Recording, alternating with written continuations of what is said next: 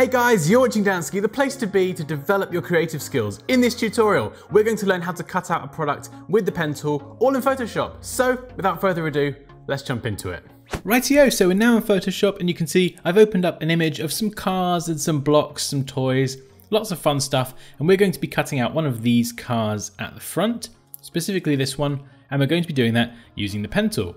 So we can select the pen tool from the toolbar on the left, and we've got a few options at the top across here. And at the moment this is set to shape. So if I try and draw a shape, very similar to Illustrator, it will create a vector shape with the fill color or the stroke or all of these properties that I've selected. So we can go to edit and step backwards a few times just to undo that. And we're going to select instead path. Now what this does is it draws a work path that we can use. You can't see this if you were to export this now. So this is something that you can only use within Photoshop, but we can use this to make selections and save selections. So with the pen tool selected, we're going to zoom in on this blue car on the right. And you can also press the cap locks key to switch from the pen icon to a crosshairs. This is something that I find just a little bit more accurate, and it's always a good idea to zoom in as much as you can. So if you've never used the pen tool before, you start by left clicking, and then you can either left click to draw a straight line, or you can left click and hold and drag out a curve. So there's a very, very slight curve here. And what Photoshop will want to do if you draw a curve is it will want to naturally continue that curve. And this is incredibly useful for drawing nice smooth curves with the pen tool. However, sometimes you don't want to draw a curve. So what you can do is hold down Alt and just click on this anchor point and it will cut that, and then you can follow up with a straight one instead of the forced curve one. So we can now just curve this around. And of course, again, we don't want to follow up with a curve, something like that. We want to hold Alt, click on the anchor point, and it cuts it, and then we can follow up here with a straight one. So it just depends on the object that you're cutting out and the type of curves that you want. So let's just bring this up. So you can see here we've got this green in the background. Now we really don't want to include that, so it's definitely worth zooming in, and you want to get your pen tool lines, your paths, as on the mark as you can. So you can see that's pretty good. It's always better though to just cut into the product a little bit rather than going outside, because you can see if I were to pen tool this and it's outside, I'm going to get this green caught in my selection, and it's going to have this like green halo effect. So if you can't get it exactly on the money, just go a little bit inside, and that's fine. We're going to feather that edge later in the tutorial anyway. So we'll draw a nice little curve around here, Alt click. And it takes a bit of practice if you've never used the pen tool before, so I can continue that curve there like so. Nice big one here. So the more you use the pen tool, the more you will get a feel for it, and it behaves very similarly to something like Illustrator that you can use to draw custom shapes. And to be honest, once you understand it in one program, you'll be using it across all the other Adobe products because they all function very, very similarly. So it's definitely worth learning. So here we've got this kind of very specular highlight on the product. It's very bright. I'm just going to have to guess that edge because I can't really see it. And I'm just going to go around the rest of this product and just finish this cutout.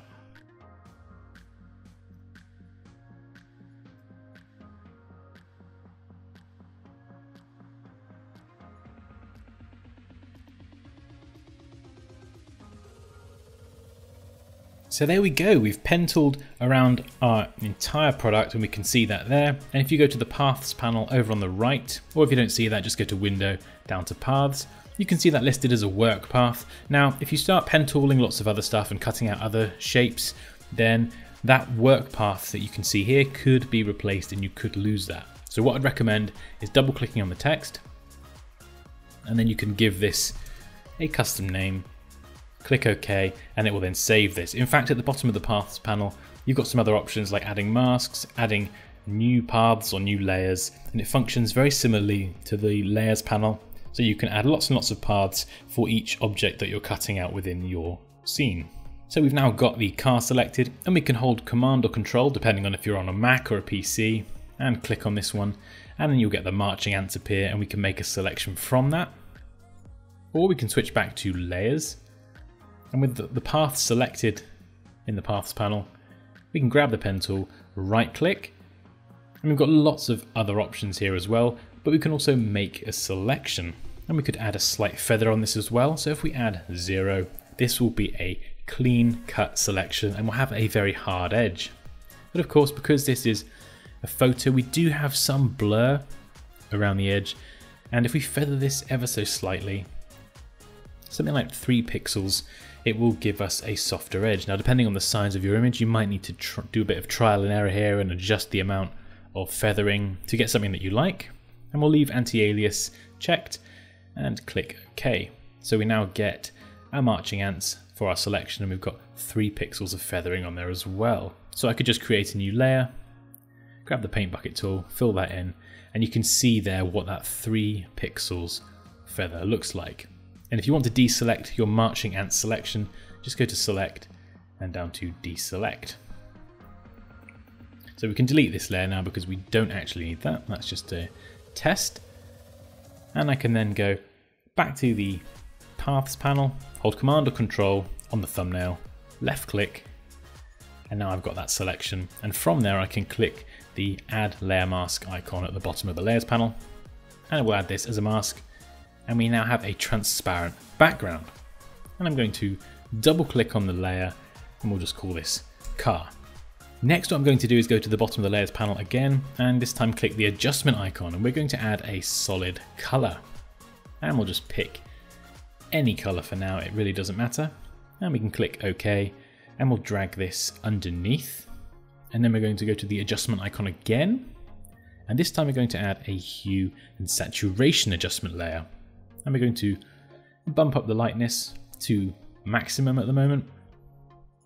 And with the mask selected on this adjustment layer, we're going to left click and hold on the paint bucket tool, select the gradient tool, and just make sure we've got that default black to white gradient selected, because of course we are working on the mask here.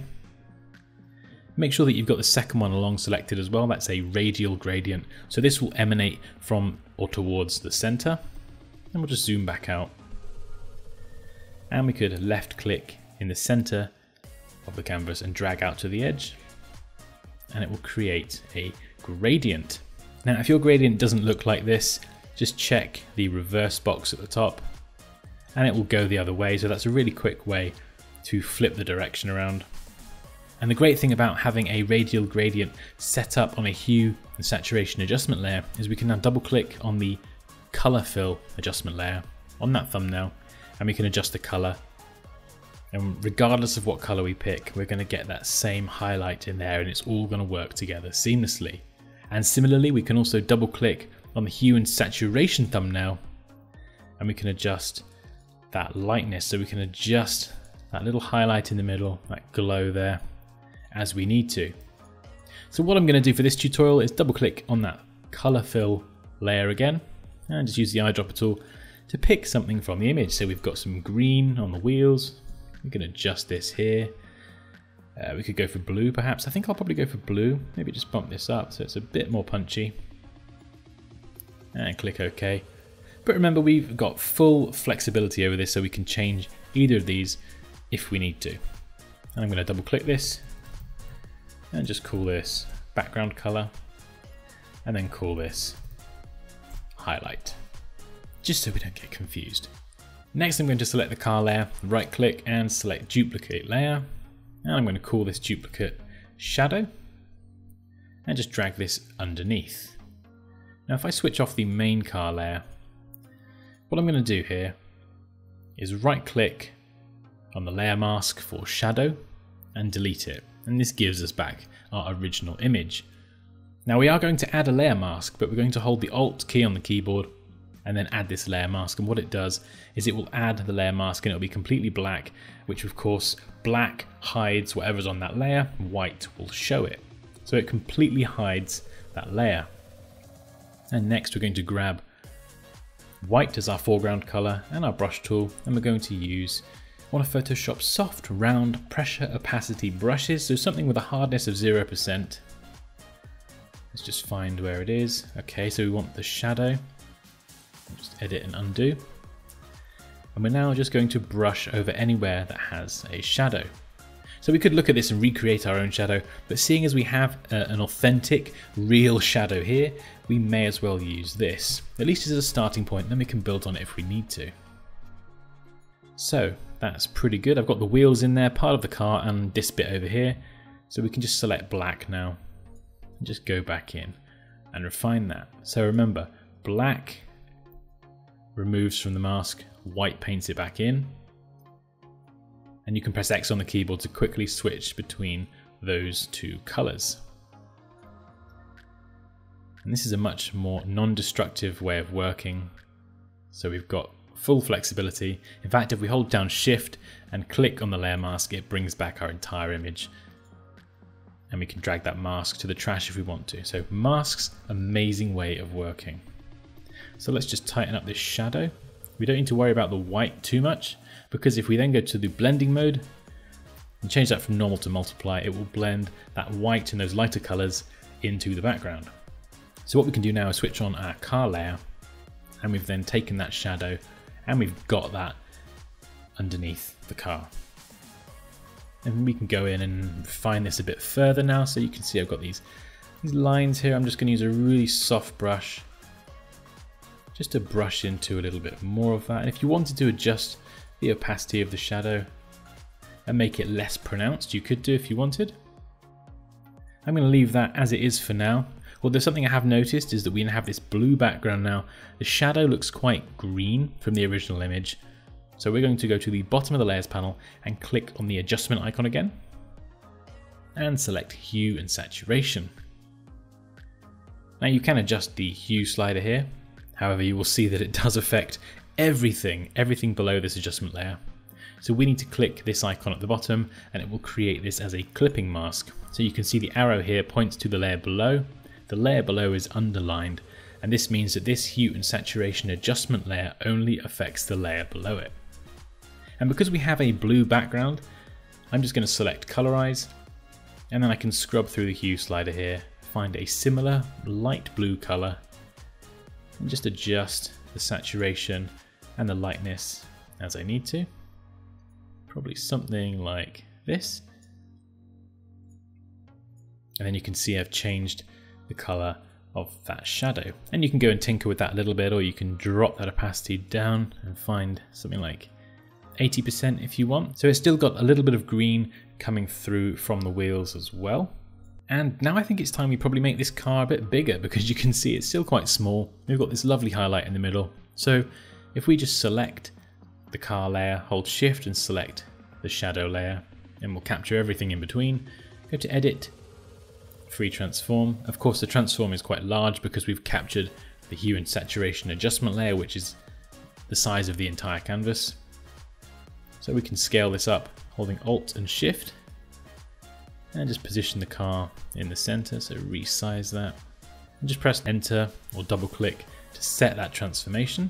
And something else that I've just noticed is we have this bit of fringing here around the edge, which we don't really want. It's kind of like an outline. Sometimes you do just get this with the pen tool because we're cutting out an object from one scene with a particular type of lighting, and we've just dropped it onto a plain background. So we're going to have to do a little bit of work to tidy that up. But we can use our mask. So we can select the mask for car and go to select a mask.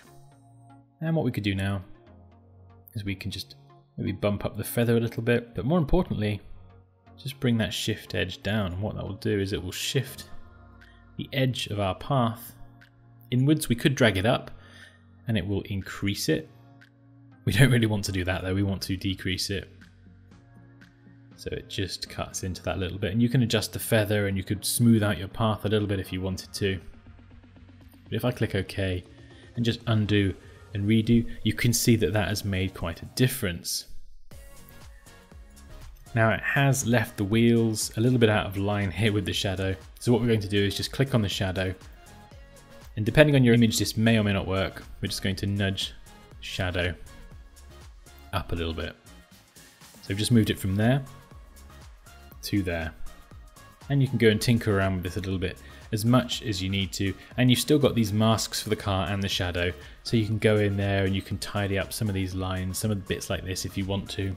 And it's definitely worth spending as much time as you need to just to get it looking really, really good. Now, because the car in the original image was quite small, if I zoom in, I've got quite a lot of noise, so I'm actually just going to select the car layer, go to Filter, down to Noise, and select Reduce Noise. Now, depending on your image, you might not have this much noise, but this is just a really, really handy tip. If you do have noise and you want to reduce it, you can just play around with the settings here and just scrub around in the preview, although I'm not entirely sure where my car is in the preview. There it is. So we could just zoom in there. So we can see that noise and we can adjust the strength and then see how it's going to change that. So with the strength slider and these preserve detail slider, it's really a balance of doing just that, reducing some of the noise and preserving some of the details. So you can tinker around with all these settings and see your preview change in real time. When you're happy, click OK. And there we go, we've reduced some of the noise. So if we zoom back out now, on the original image we have these highlights here across the top. So this suggests that the light source lighting this scene, this object, is coming from above. At the moment we have this glow around the whole product, which might be what you're going for. However, if I click on the highlight mask again, I'm going to go back to the gradient tool and use this same radial gradient, and I'm going to start up here, so where the light source is coming from. And you may need to do this a few times. And just try dragging at different lengths. There we go. So now the light source is up here, and this just feels a little bit more authentic, like the lights on the product relate to the scene that it's in as well. And one last thing that I'm going to do to this entire scene is just select the topmost layer, go to the adjustment icon, and just add a curves adjustment layer. And just make a couple of points on this line and just bring this down. And this is just going to help really increase that contrast a little bit. So we get a little bit of a bend in this line. You can of course adjust this as much or as little as you like. And I can click the eye at the bottom of this panel to just preview the original and how it looks now. And I think that about wraps up this tutorial. So we've cut out a toy car using the pen tool, and we've applied loads of different effects to help this fit within our scene. And there we go, that was how to cut out a product with the pen tool all in Photoshop. So I really hope you enjoyed this tutorial. If you've got any questions or comments, please do drop them down below. But as always, like this video if you enjoyed it, take care, and I'll see you next time.